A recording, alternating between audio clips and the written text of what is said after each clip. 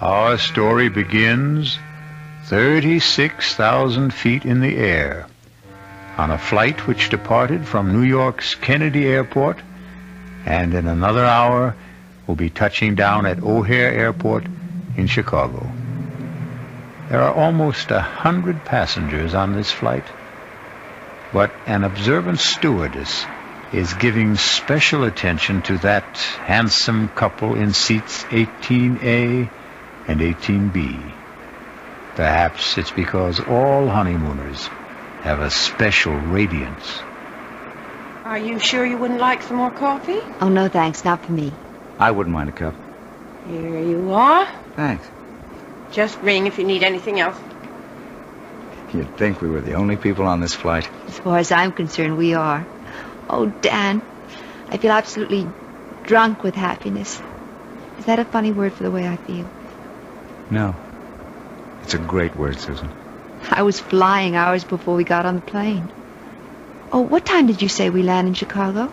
About 2:30. Is it far from the airport to the hotel? Oh, actually, it's only about a half an hour from O'Hare to downtown. About 16 miles. Still, I don't think we'll have time to make Evanston today, do you?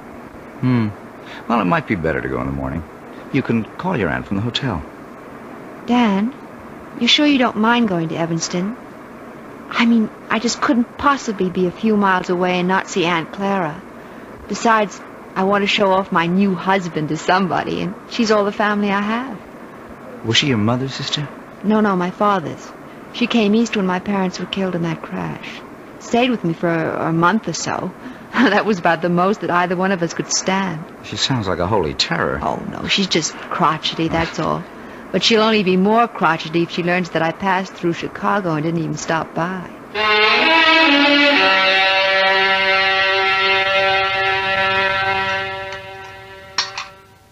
Well, and what kind of work are you in, Mr. Carey? Well, right now, we like to say we're management consultants, Mrs. Rowland. But we also do quite a bit of executive recruitment. I don't understand a word of that. Dan helps corporations find the right people for important jobs, Aunt Clara. His firm is the biggest in the field. Isn't it, Dan? Well, it's always hard to measure business like ours. But it has offices everywhere, doesn't it? In most of the major cities, yes. And now Dan is going to take over the branch in San Francisco. He's going to manage the entire thing. Is that some kind of a promotion? Well, of course it is. I asked the gentleman, Susan. Speak when you're spoken to. Oh, sorry. Yes, Mrs. Rowland, it is a promotion. Truth is, it's a job that everyone in my office has been after. Oh, it's just worked out so beautifully for us. I mean, Dan having to move to San Francisco. We're sort of combining a business trip with a cross-country honeymoon. And where do you go from here? Well, we're planning to stay 2 days in Chicago, and then we're going to Dallas. We're going to cross the Rio Grande into Mexico. I know a great little hotel in Monterey. Then we're going to Las Vegas. To gamble, I suppose? Well, it's no fun going to Las Vegas if you don't gamble a little. Your father never gambled for so much as a dime, Susan. That wasn't the way he made his fortune. Well, I promised not to bankrupt the family, Aunt Clara. Anyway, we're just staying in Las Vegas overnight, and then going to Los Angeles. 3 days later, I report to work. Thoroughly exhausted, of course. Well, if that's your idea of a honeymoon, I hope you enjoy it. Susan, I suppose lunch is almost ready. You want to help me bring it out? Oh, yes, of course. Kitchen's this way, in case you've forgotten. The truth is, I have. I'm glad to be able to talk to you alone for a minute, Susan. Did you like Dan, Aunt Clara? Isn't he good-looking? Older than you, isn't he? What difference does that make? How long did you know him? Oh, we met at a party at the Williamsons. Do you remember my friend, Tracy Williamson? Didn't ask you where you met. I'm asking you when. Well, it was about 3 weeks ago. 3 weeks? Oh, for the love of heaven, Susan. Aunt Clara, the time you know somebody isn't always the most important thing. He's practically a stranger. How can you be sure of anything about a man you've known for 3 weeks? From the time we met, I saw Dan every single day. Susan, when a girl is all alone in the world, when she has independent means Please, of her own... Addie, don't start in about Dan being a fortune hunter. I don't have that much money, and it's all in trust anyway. And I assure you, Dan earns enough income to take care of us both very well. Well, I'm sorry, Susan. I know I don't have any control over what you do. You're too old for that. But I've seen something of the world, too, you know. And the most important lesson I've ever learned is never trust a stranger. Aunt Clara, that's ridiculous. Now, can we bring out the lunch?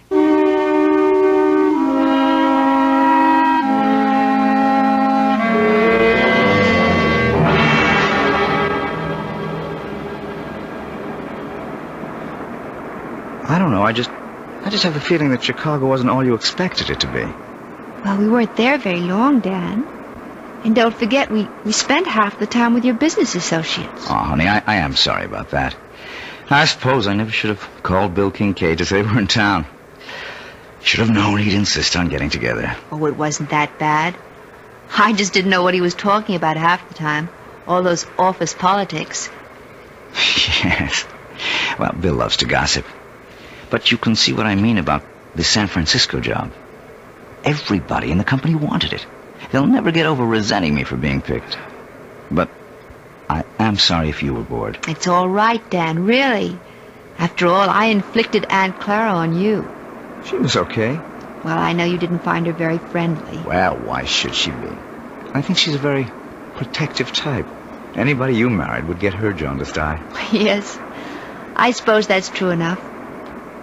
Dan, how long did you know Terry Williamson? Who? Terry, my ex-roommate. We met each other at her house. Or have you forgotten that already? Tell you the truth, darling, I didn't know whose house I was at that night. Oh, so Terry wasn't the one who invited you? No, it was a man named Bob Chambers, one of the executive types. I got placed at General Utilities. Don't ask me who invited him, because I don't know. I see. So it was all sort of roundabout. What's the difference? Still turned out to be the best party I ever attended. Yeah.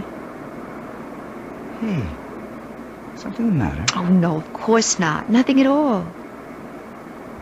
Dan, where did you say we were staying in Dallas? It's a little hotel called the Lazy Sea. It's kind of rustic, but I think you'll like it.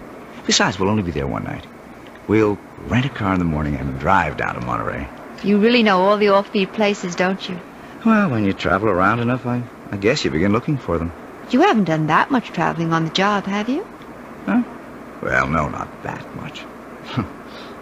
Say, do you know the name of the airport in Dallas? I forget. It's called Love Field. Isn't that a great name for honeymooners? Yes.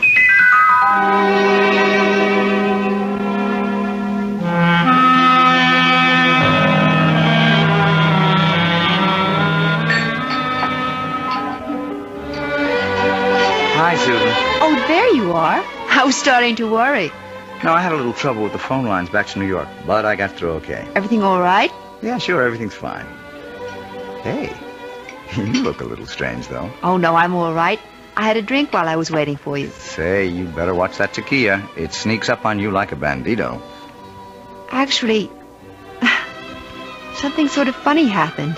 What do you mean? Dan, when we were in Chicago in that restaurant, I forget the name of it.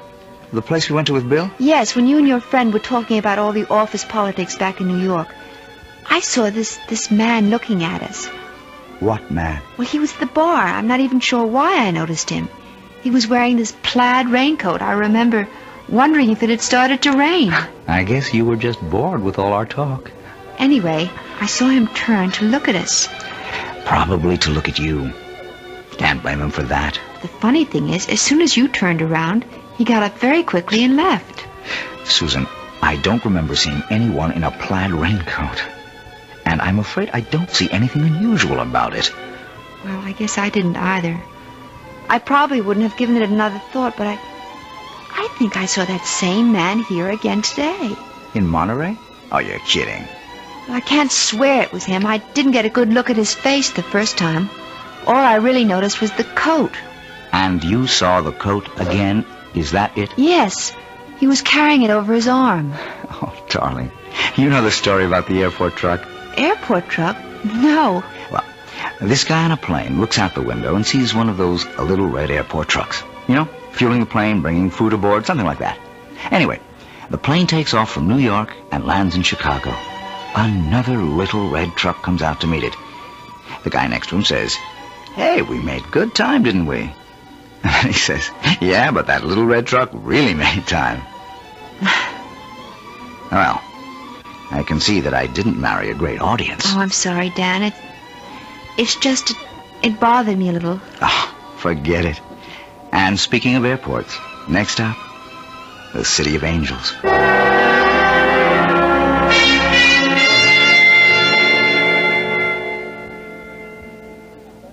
Let's see. I wonder if they have this week's digest. Oh, I see it. Excuse me. Yes? You're Mrs. Daniel Carey, aren't you? Why, yes, I am. Do I know you? No, Mrs. Carey, but I know you. Saw your husband leaving the hotel about half an hour ago. Were you planning on meeting him? Oh, wait a minute. I've seen you before. Have you? You're the man with the coat, the plaid raincoat.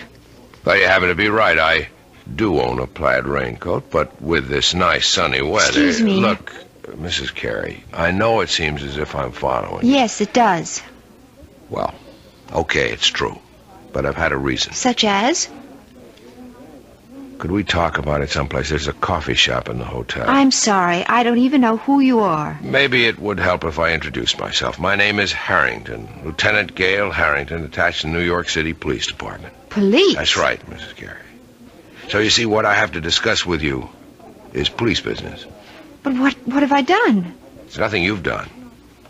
It concerns your husband and what he might do.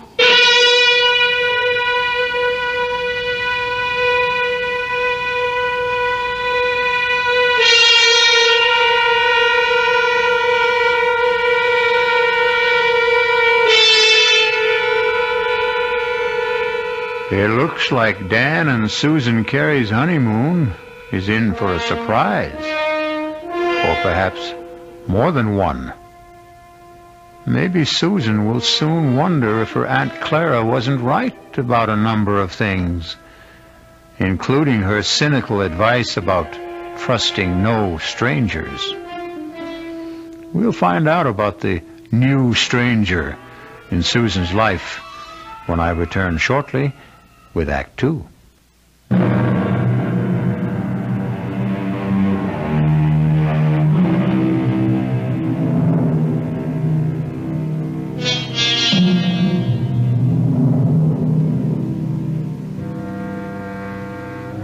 In the pleasant, cheerful atmosphere of a coffee shop in a large Los Angeles hotel, newlywed Susan Carey finds herself facing a man she has never seen before.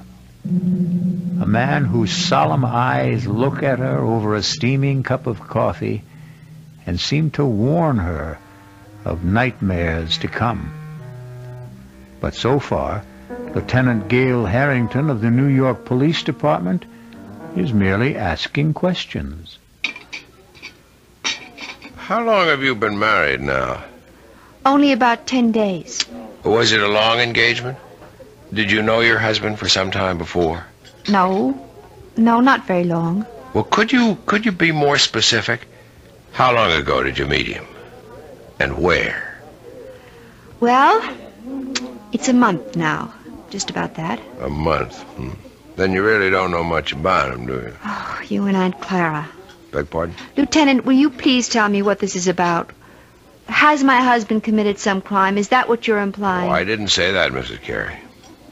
But believe me, it would be helpful to both of us if you could just tell me a little bit about the circumstances. You know, I don't see why this has to be so one-sided. Now, please bear with me.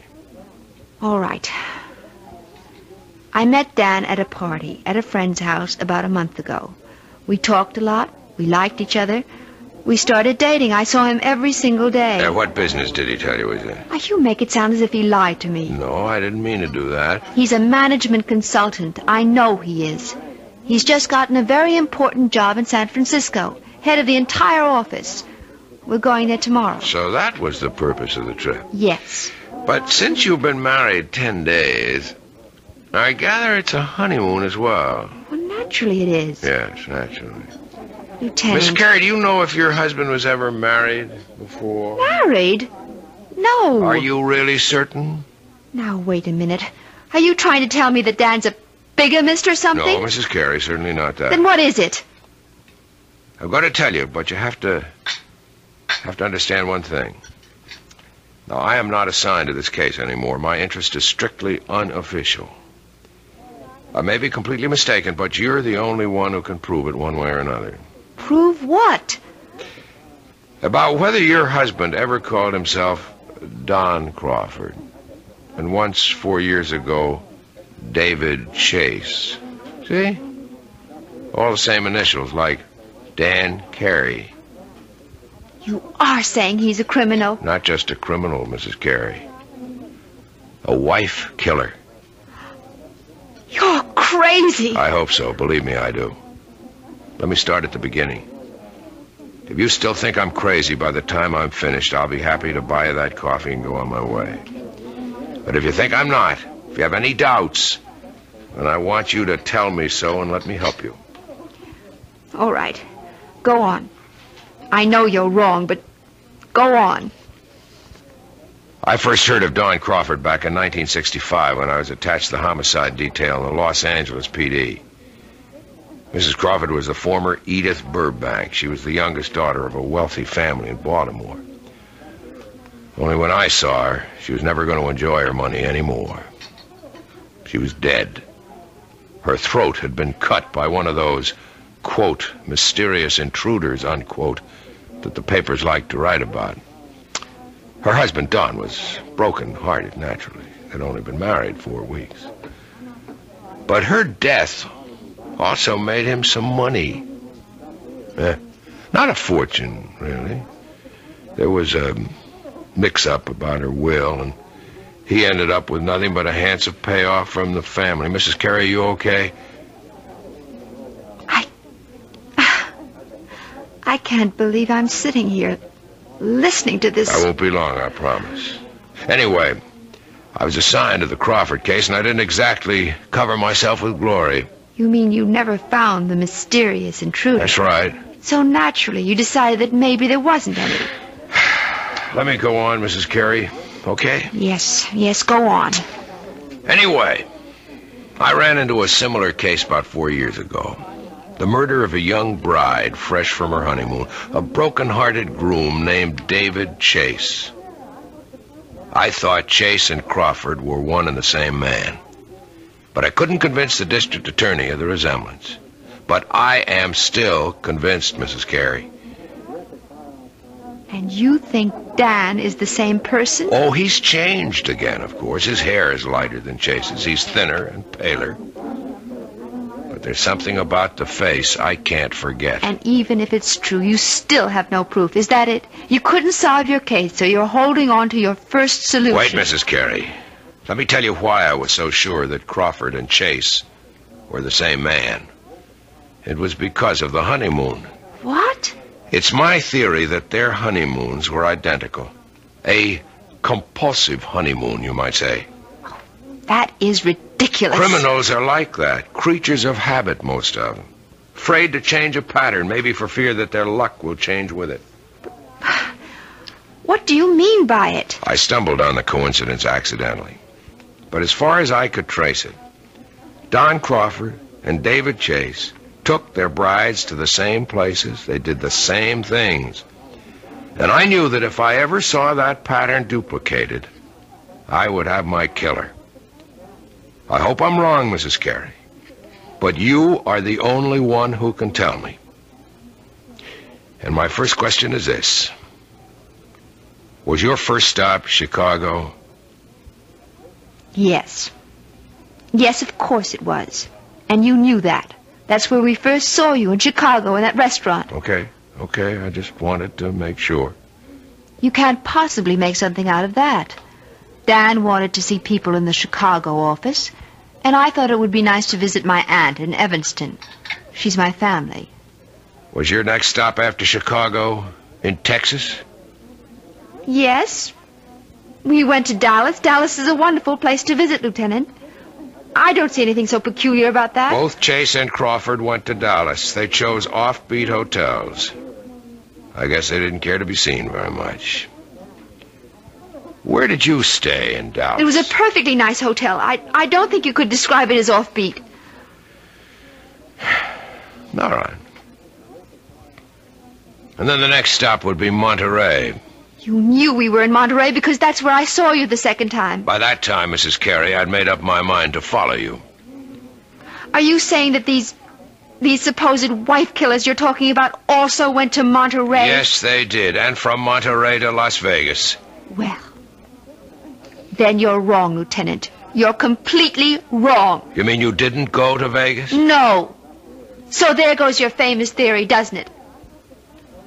Well, I admit I'm We surprised. changed our mind about Vegas. We decided that we might be too tempted to gamble away all the money we had for the trip. Ah, so you did have it on the schedule.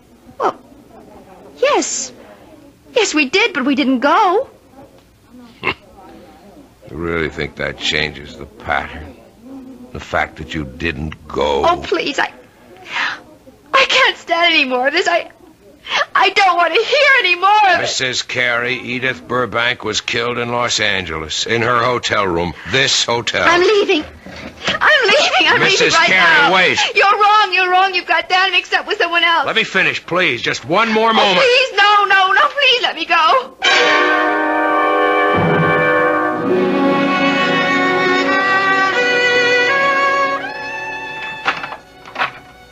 Well, there you are. Oh, I didn't realize that you were back already. Yeah, I told you I wouldn't be gone more than half an hour. I thought you'd be in the room. I went downstairs to get a magazine. Didn't they have any? Well, I guess I forgot to buy one. I got to looking in the windows of the dress shops, and I forgot my original purpose completely. Susan, are you okay? Of course. Why do you ask? I don't know. You've got that funny look in your eyes again. Have I? Doesn't matter. They're still the two most beautiful eyes in the world. Hey, what is this? Don't tell me the honeymoon's over so soon. Why do you say that? That was like kissing a snowman. I guess I just don't feel like myself today. I think maybe all this traveling has worn me down a little. Oh, I'm sorry. Well, we don't have much further to go. Just one more plane trip to San Francisco. Yes. Look, maybe you'd rather not go out tonight. Maybe you ought to stay in, order some dinner in the room. I don't mind. But you wanted to go to that restaurant, the one you told me about. You've been looking forward to it. The Landmark? Yeah. Well, I did want to try the place. Food's supposed to be really spectacular. But you've never eaten there before. Well, no, how could I? I've never been in L.A. before. I was thinking today that, well, you seemed to know the city so well when we drove around. You didn't seem to have the slightest trouble. Streets are very well marked in this town. It's really a pleasure to drive here. Look, you know what I think? I think you ought to take a nap before dinner.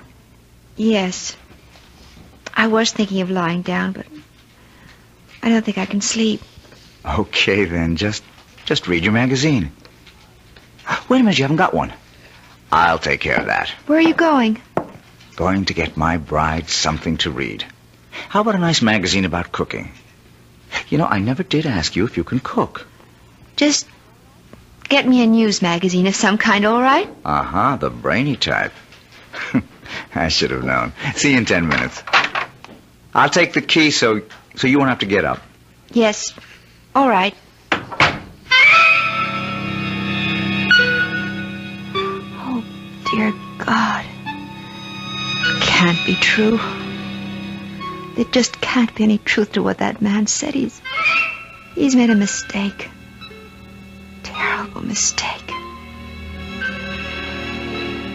Dan's luggage. His initials, D.C. Oh, but anyone could have those initials. Anyone. I wonder if... It's open. heaven's sake, what am I doing? Searching my husband's luggage like some kind of hotel thief. No, I won't do it. I won't. I'm not going to believe any of it. I won't. Who's that? Hello? Mrs. Carey, it's Gail Harrington. Leave me alone. Stop bothering me. You shouldn't have run off like that, Mrs. Carey. You didn't give me a chance to finish what I was saying. I told you, I don't want to hear any more. It isn't true. You've made a mistake, Lieutenant. Your husband is at the newsstand right now, Mrs. Carey. I can see him from where I'm standing at the house phones. The more I look at him, the more sure I am that I'm right. No, you're wrong. I want you to hear the rest of the story about Crawford and David Chase and what they did on their honeymoon. Maybe what I told you before didn't convince you, but if you heard a few more things... I'm going to hang up, Lieutenant, right now. I wanted you to know where Don Crawford took his wife the night she was murdered in a room. He took her to a restaurant called The Landmark. You ever hear of it? Mrs. Carey? Hey, are you listening? No. No, I'm not listening. I won't listen.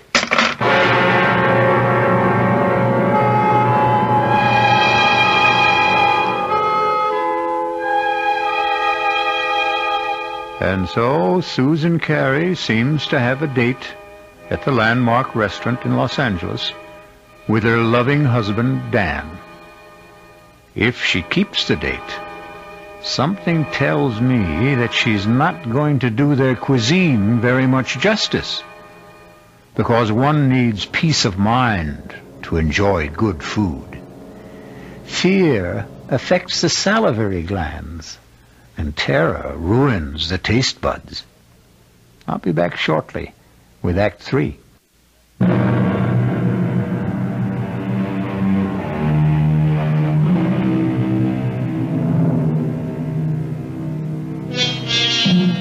Well, what have we here? A quiet meal for two at the Landmark restaurant? No, we seem to be in a hotel room.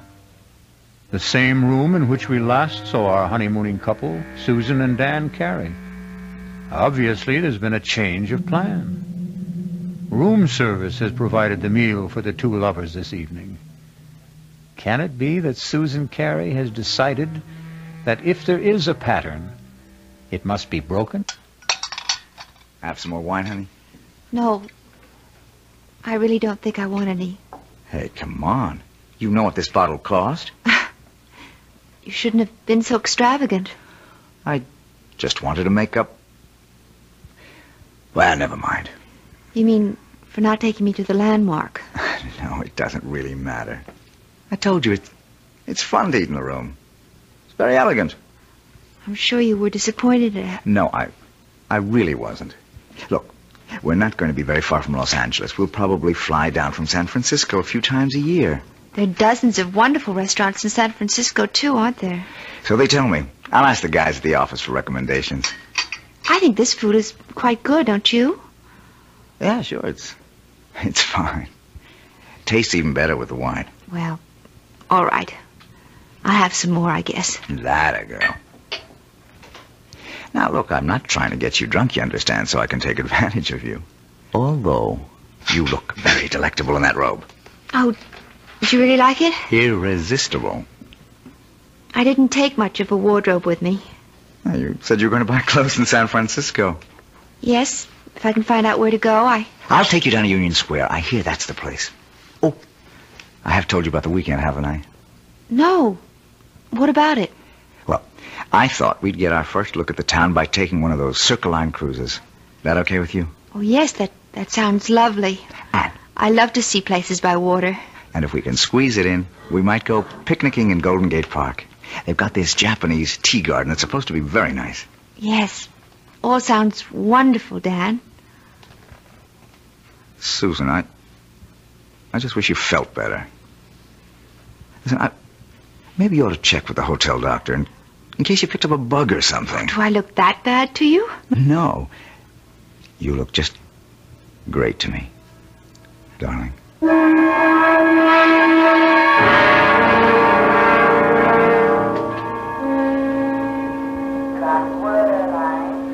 Yeah, I think that'd be a good idea, honey. Reserve the car ahead of time. Then we can pick it up right away in San Francisco. Whatever you think, Dan. You wait right here. I'll go over to the counter.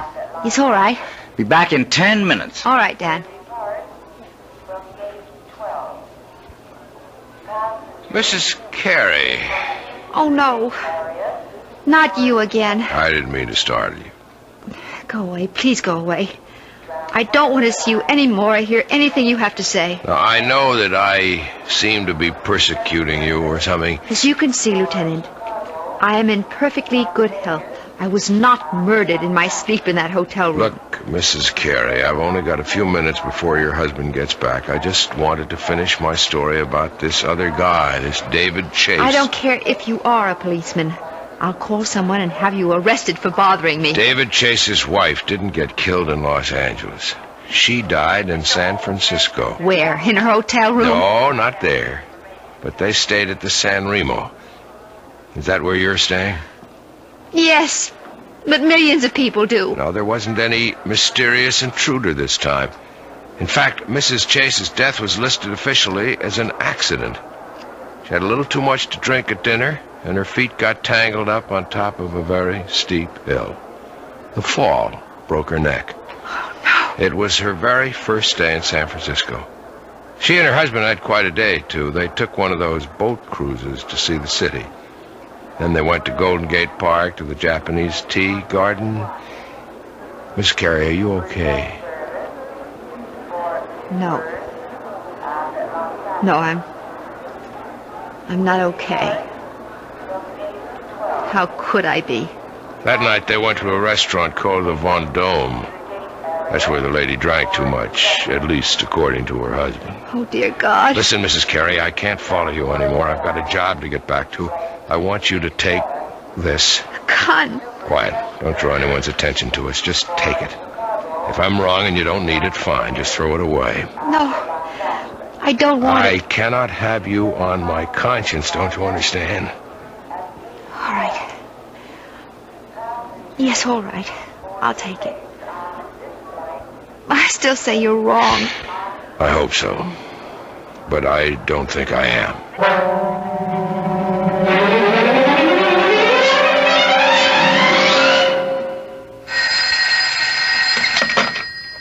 Hello? Mrs. Carey? Yes? This is the message desk. Your husband left a message here for you at 4 o'clock. Oh, I've been out until now. Would you like me to read it to you? Yes, please. It says, "We'll be at the office until 6. Should be there no later than 6:30. Love, Dan." Oh, yes. Thank you very much. Welcome. Bye. Bye.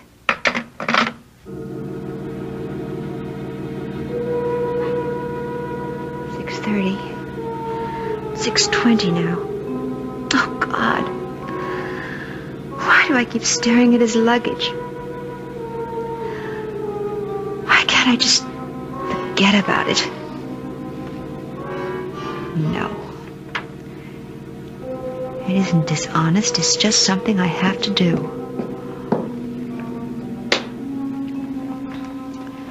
No, nothing in this one but clothing.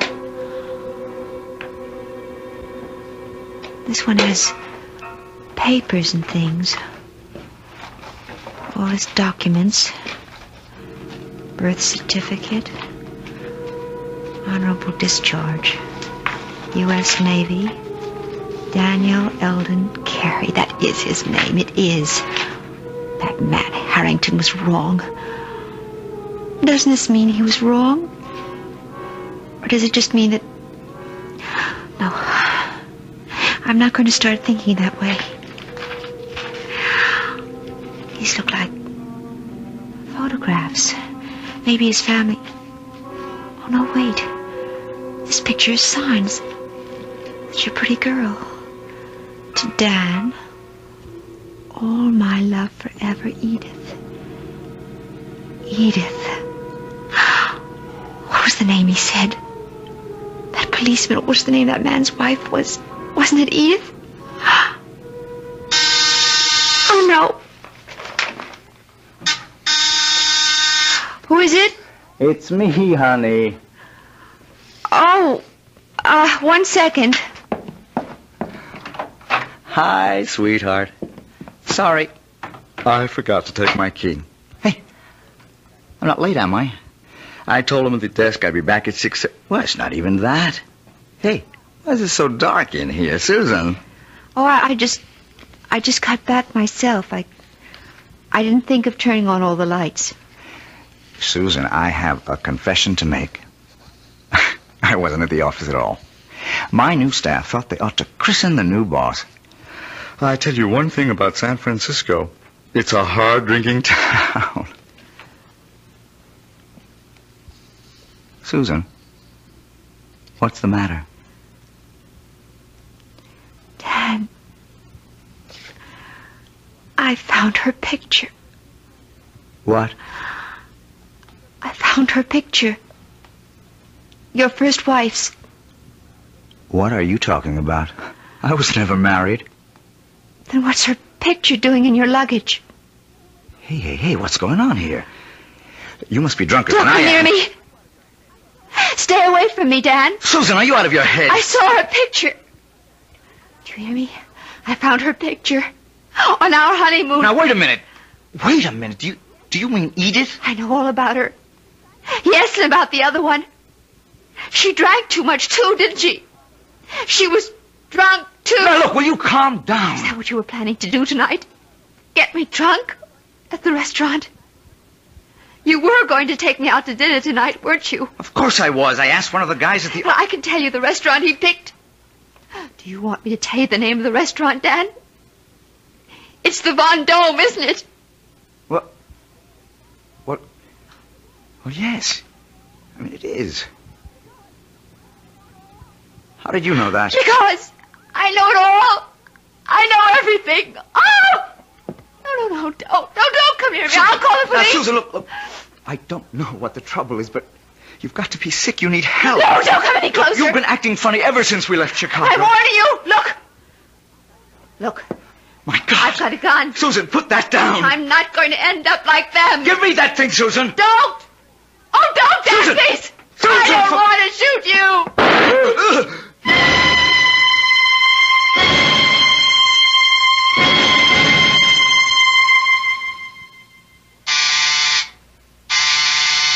One second.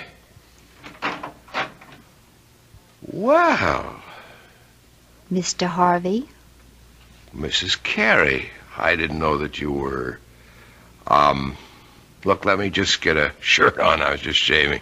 I'm sure you're surprised to see me, aren't you? Yeah, I am. I didn't expect that you'd... what brings you back to L.A.? I'm sure you know, Mr. Harvey. That is the right name, isn't it? Not Harrington? I guess that means you know all about my little joke. The gun wasn't a joke, was it? The gun was real. Now, look, I can tell you're upset, but I didn't mean any harm. I mean, I like Dan. I really You do. despised my husband, Mr. Harvey. Why don't you admit it? You hated the fact that he got the job you wanted in San Francisco. And all you got was an assistant manager's job in Chicago. You are wrong. I just thought it'd be a good gag, a good joke on Danny boy. Yes, I've heard about your reputation. The great practical joker. You thought of a great one this time. Yeah, but that's all it was. You gave Dan the itinerary for our honeymoon trip. You were just being helpful, of course. You gave him all the names and places, all the benefit of your traveling experience. That was the gag. See, I thought if Dan took you to all the places I listed for You him... even knew about Edith, the girl he was once engaged to, the one who died. She became his murder victim in your little fantasy. What did you think would happen, Mr. Harvey? Did I get frightened enough to kill Dan so that you might get the job he took away from you? Listen, is Dan all right? I thought you might want this back, Mr. Harvey. Your gun. Oh, now, wait a minute. Don't do anything stupid. Oh, you don't have to worry. I found out that I'm a terrible shot. Then Dan's alive? See for yourself. Hello, Marty. Dan! Thank heavens you're okay. Look, Dan, I didn't mean for anything serious to happen. See the bandage, Marty? Just a flesh wound in my arm. I'll be okay. I'm glad to hear it, Danny. Honest, I am. Mm-hmm. But I am learning to use my left arm, though. Like Wait a this. minute, wait a minute. Oh, no, don't, please. I didn't mean it. Don't hit me again. Relax, Marty. I've got better things to do. I've got a honeymoon to finish.